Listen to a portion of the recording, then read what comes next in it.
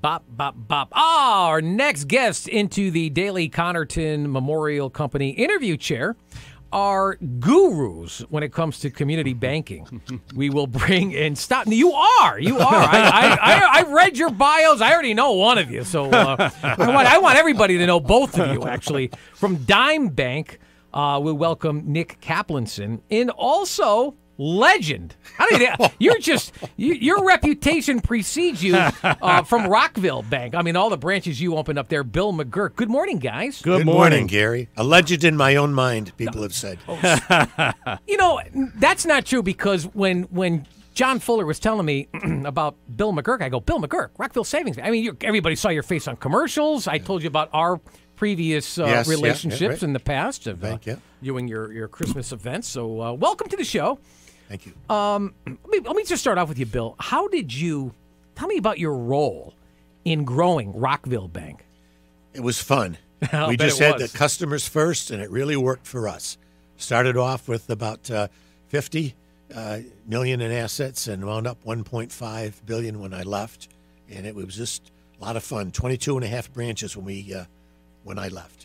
A half branch was in the high school in South Windsor. You couldn't go unless you were a student or a faculty or a bank employee. How did that come about? It was they asked for it, or we asked them, and they get the student to be trained as bank employees as tellers, and we hired a few from the program. Wow. Yeah. What was the impetus of starting a community bank back when you did? Well, the Rockville Bank started 1858. Well, I remember Rockville Bank, but it was a cold and rainy day. I remember it well. No, what got you inspired to go into banking? I got started off. I was a bank teller, Summers Employment in Pittsfield, Massachusetts, City Savings Bank. That's where I got started, and I came back after my stint in the Navy, and I ran into the bank president. He said, hey, wonder if we could get a spot for you here in the bank. I said, well, I'm accepted at graduate school. He said, well, GE sponsors the UMass MBA program. Maybe we could sponsor you for that. So they did. I went to work at the bank and took the MBA program and wound up 3 years later with an MBA degree at Knights. Wow. Yeah, so it was. You've always been in the banking then? Starting off as a teller, that's like the old story where I started in the mailroom and then worked my way up to, CEO of the corporation. Here, I started off as a soda jerk in Magner's drugstore, delivering prescriptions and you too, huh? Adolescents. Yeah, that was it. So, maybe I can get Nick to kind of weigh in on this. What are some of the advantages of community banking? Well, I'll tell you, it's a very different type of delivering service to customers in that it's a personal business. Yeah. It's face-to-face. It's knowing who your banker is, who your customer is. It's not operating with rigid formulas. It's looking at an individual's circumstances and trying to tailor the experience to what they need. And that is a huge difference in this environment right now, Gary. It's, banking has kind of become more commoditized. That's true. Right? Yes. I mean, everybody's going online. Everybody's using electronic delivery. The face-to-face interaction, the understanding the customer's need can really only happen if you take time and if you're willing to have that personal connection. That's what we are. Bill was talking about Rockville. Same situation. That was a classic community bank here in the Hartford area. My in-laws, my mother-in-law still talks about it. She's a longtime Rockville Bank customer, not happy with the bank she's with as a result of the sale of Rockville at one point. But Dime is now moving into Hartford, and she's going to become a Dime customer. Well, good. So, well, you know what? All right, I wanted to talk about that because, see, you know all the inside baseball when it comes to banking. But the average person, they really can't differentiate between one of the big, powerful, powerhouse banks and community banking. I mean, you mentioned the more personable approach that you take, but it's a lot more than just knowing your name when you walk through the doors, right? Yeah, it absolutely is. And a lot of people are looking at what's our investment in the community. We give back to our communities substantially. We have a foundation that grants money to local nonprofits, that reaches out to organizations in need. Every single community we're in, we invest in. We give money away. It's part of the process. Our employees are very engaged. It's a very holistic approach as to just a profit-driven approach. It's more of a sustainable model and a long-term win for communities, for employees, for customers. Everybody likes a win-win situation. Tell us about Dime Bank, though, and its history, as a community bank. Like Rockville, we started way back in the 1800s. Some local prominent business leaders saw the need for starting an institution to allow members of the community to deposit money and then, in turn, loan out to local businesses. It was very much people helping people locally to succeed. In fact, one point during Dime's early days, we actually lent money to another financial institution to keep them afloat. They were having financial problems. You don't hear that these days. You don't hear that every day, right? But I can tell you that's part of the community banking fiber. It's kind of who community bankers are. It's you're competitors, but you're friends. So and Bill and I are friends from the old days. Oh yeah, way back. Yeah. we did that once too. We were urged to help out an organization in Hartford that wasn't doing so well financially, and we did. And we got our money back after they failed too. We were lucky. Is that common? No, very unusual. So when you were first approached about this, were you scratching your head going, what have I just been asked to do? Depends on who asks you. Yeah. Somebody in authority, yes, sir. Are community banks, are they kind of going on the wayside? Or, because you're growing, but you don't hear about too many community banks. You get to hear if you really get to talking to people out in the community. It's important. You've got to know the customer. You've got to think they're just great. We used to have a thing for the tellers. It was on the back of their teller sign, Gusto. I own the copyright personally. Greet the customer, use their name, thank them, offer another service. Well, and that's great credo to live by and to work by. But you hear about banks being bought up or merged, right? Yeah, it's a pretty common theme in the industry, especially over the last couple decades. Dime Bank's a little different. We're not owned by shareholders. We're a mutual community bank, which means that we're owned by our depositors and ultimately our communities. So we answer to the customer. The customer, the employee, and the community are really what drives us. That's our culture. It's not as bottom line driven as a shareholder or a stockholder bank, but there are fewer and fewer of them in the state of Connecticut. But if you look around, in every corner of the state, there is a solid mutual still standing. It's just knowing who they are, what they offer, and the fact that they can compete against the large banks, Gary. It's not that we're so small and we're stuck in a niche. We have electronic banking. We have ways of remotely banking with people and reaching out to communities that may not be in our local footprint. So you're absolutely right. It's not as popular as it used to be, but it still exists. It's alive and well in Connecticut, and the mutuals that are still around are very well capitalized, very successful. Yeah, but it sounds like that's the way to go. As a matter of fact, while some banks, I just reading last week, is it Webster, I think, they're shutting down some branches. Your Dime Bank is growing. Aren't you opening up a couple of branches? We are. In fact, this week we opened in Manchester and in Glastonbury, and we are marching up the Route 2 corridor. We opened in Colchester about 5 years ago. We're continuing to expand, and we're actually zigging while other banks are zagging. Yeah. That's how I like to describe it. They're closing branches, consolidating. We're expanding and growing. So it is very refreshing and a story that people like to hear. Yeah. And I'm happy to tell it. Community banks are the way to go for families, individuals, small businesses. They can take care of what you need, when you need it, how you need it. Now, what do you need a big bank for? Hey, suppose you want to buy an airplane. That's a very specialized type of financing. I had to do it one time. Heavy equipment. You want to buy a bulldozer? Don't go to a community bank. Everything else, come on down. We'd love to see you.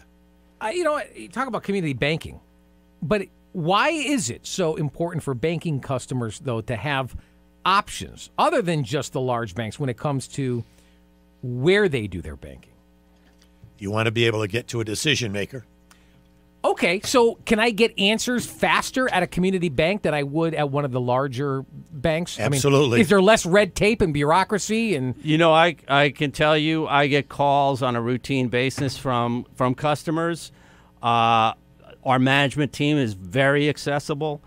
I will share this story with you because I think this is really an illustration of who we are and what we do.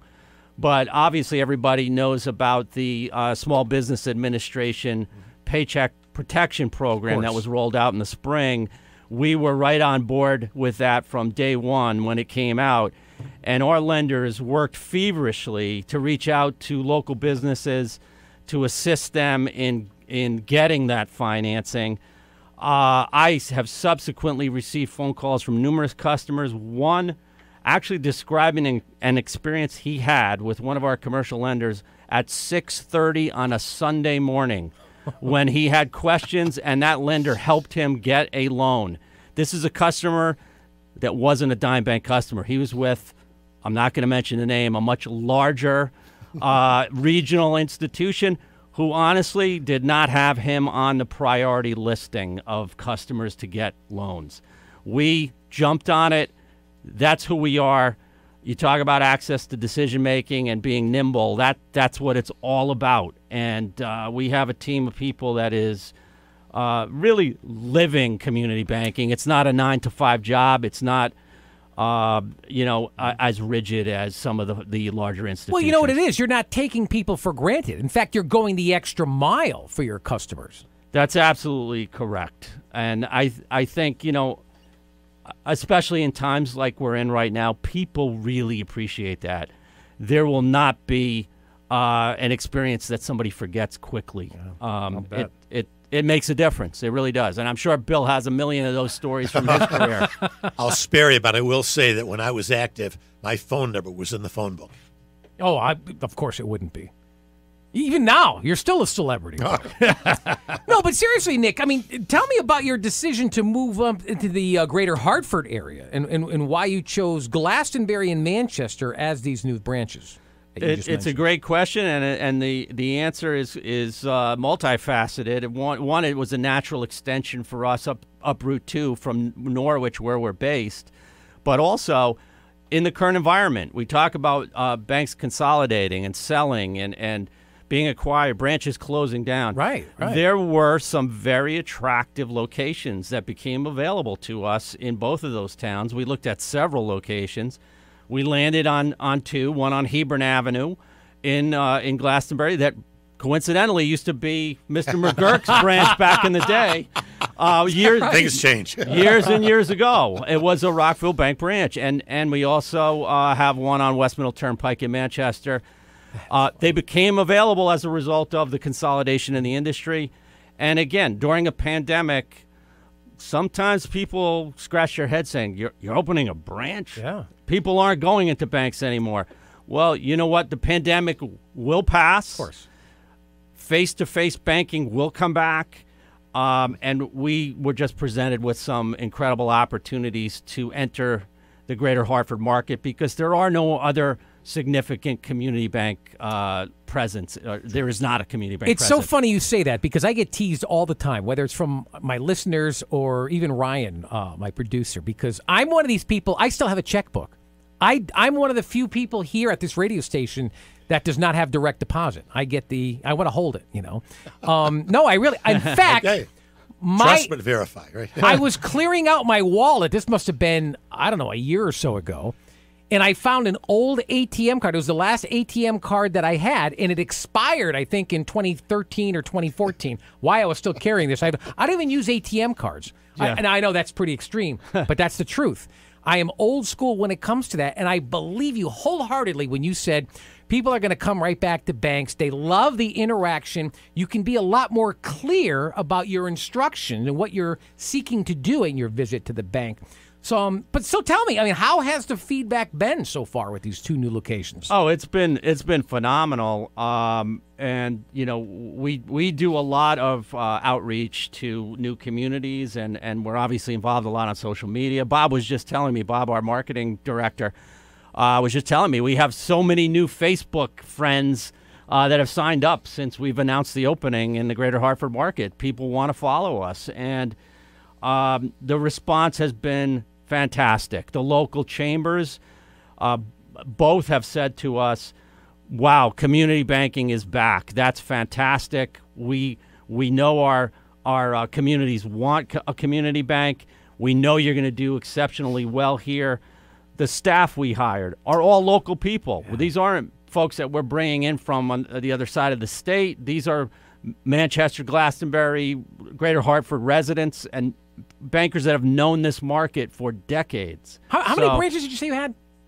We have now a total of 13 branches. Nice. So still considered, you know, a relatively small community bank. But, you know, we were talking, and Bill mentioned how Rockville started. We started with $1,000 back in 1869, and we're $1 billion today. So look at that. There you go. It's a model that works. It really is. Just a thought about the branches. Maybe you don't want to go into the bank. You want to do it some way, but you want to be able to go into the bank if you got something to settle. Problem with a check, problem with a loan payment or something. You don't want to do with a call center and how many miles away. What advice, though, would you offer to Nick and Dime? Get your name out there, get your people involved in the community, and get and train the best people you get. That's the big answer right there. I'll share you some McGuirkisms afterwards. The way you treat the customers. And Nick, I'll give the final question for you. What message would you like to share with our listeners regarding Dime? Boy, I have to say, you know, if you're looking for a more personal alternative, if you're looking for a bank that is going to spend time with you, that actually isn't driven by the bottom line, but is driven by giving service and doing it the old-fashioned way, an institution that gives back, we're the institution for you. And really quickly, I know you said 13 locations. They can find those locations on your website. Yes. Right? What is that? www.dime-bank.com. Feel free to log on at any point. You can open an account online. You can send us a message. You can learn more about the institution. Our foundation, our Blue Crew, which is our community outreach team. There's a lot of information there. Thank you so much. Nick Caplanson, Dime Bank, and Bill McGuirk. My good, the one and only. All right, we're coming right back to your phone call.